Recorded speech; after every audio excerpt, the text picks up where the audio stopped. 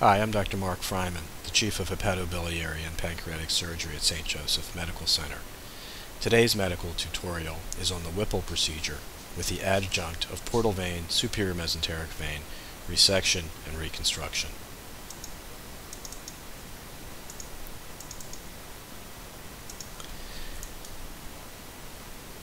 As we have shown in previous videos, the pancreas is an oblong organ that has a shape similar to this. At the undersurface of the head of the pancreas, the superior mesenteric vein and portal vein confluence is identified. Pancreatic head carcinoma typically is operable when it does not involve the superior mesenteric vein-portal vein confluence. However, larger tumors or tumors that are positioned closer to the superior mesenteric vein confluence may involve the lateral wall of the superior mesenteric vein in this fashion, or the undersurface or anterior surface of the vein. Today's medical tutorial will describe the adjunct of superior mesenteric vein, portal vein resection, and reconstruction during the Whipple procedure when venous involvement is identified. Let's first review the portal SMV anatomy. The superior mesenteric vein and splenic vein join to form the portal vein. The portal vein, as we know, provides 50% of the oxygenated blood to the liver. This is the splenic vein, and this is the superior mesenteric vein.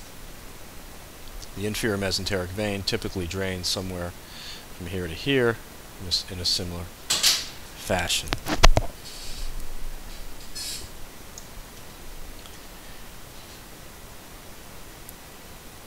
Tumors of the head of the pancreas can involve the portal vein superior mesenteric vein confluence anywhere from as high as here to as low as here. Depending on the location, different ways of resecting and reconstruction of the vein are possible. I'd like to go over some of the different possibilities. If there is involvement of the portal vein at this junction, for example, the splenic vein can be preserved as well as the superior mesenteric vein, and resection of the portal vein performed in this fashion. This is a segmental resection. If this tumor was involving just barely the lateral wall, there are scenarios where a primary or tangential repair can be performed without significant narrowing of the portal vein. In our experience, tangential repairs are the less frequent mode of reconstruction, resection and reconstruction. The majority involve segmental resections. In this situation, if there is enough length, the portal vein can be resutured or reanastomosed to this confluence here, preserving the splenic vein, and this would be performed in an end-to-end fashion. If, however, there is not enough length for that to reach, there are two choices for conduits. One is the internal jugular vein or the superficial femoral vein. This conduit can be easily dissected by prepping the neck with a similar incision that is used by vascular surgeons for carotid endarterectomy along the anterior border of the sternocleidomastoid muscle. The deep superficial femoral vein is harvested through a groin incision. I like to identify the deep profunda vein and the deep femoral vein and stay below that in order to provide adequate drainage to the leg. Most patients who have the deep profunda vein preserved do not develop significant swelling of the lower extremity.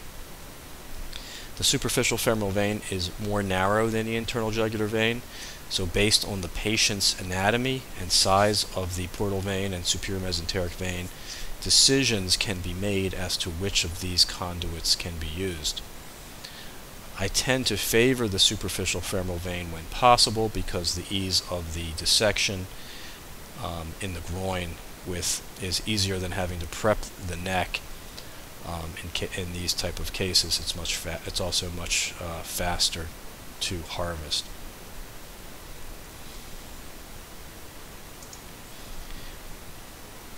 The next scenario would be a tumor that may be involving the superior mesenteric vein, portal vein confluence at the level of the splenic vein. In this situation, the splenic vein can be ligated. In this manner here, the IMV stays in the system and can provide venous outflow for the spleen. In these situations, reconstruction with a conduit an interposition conduit is usually necessary because the length of segmental resection can be quite long. Once again, the internal jugular vein or superficial femoral vein are harvested and used based on the diameter of the superior mesenteric vein and portal vein. When there is a significant mismatch, reconstruction in the SMV can be performed using spatulating techniques to have a nice wide venous anastomosis. When performing superior mesenteric vein, portal vein resection and reconstruction, our approach has been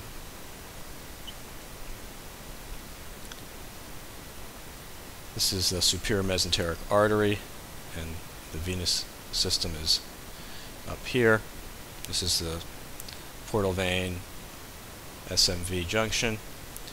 Our approach has been to dissect the superior mesenteric artery at the root of the aorta as it leaves, identify the branches, especially what are the pancreatic or duodenal branches, to devascularize the uncinate process. The SMA is skeletonized and the retroperitoneal dissection performed, the uncinate process being removed in its entirety from the artery and the retroperitoneum. This allows for less blood loss and allows for the pancreas to be divided to the left of the patient's superior mesenteric vein, portal vein confluence in this manner right here.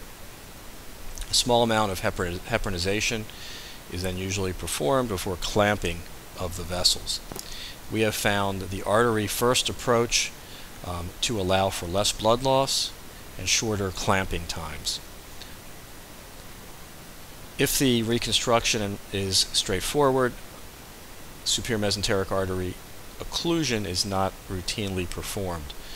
If the resection and reconstruction is more complex, temporary inflow superior mesenteric artery occlusion during heparinization allows for less venous congestion during the clamping time. I thank you for listening to my video. For more information regarding venous resection during the Whipple procedure, please visit my website at www.liverandpancreascancer.com.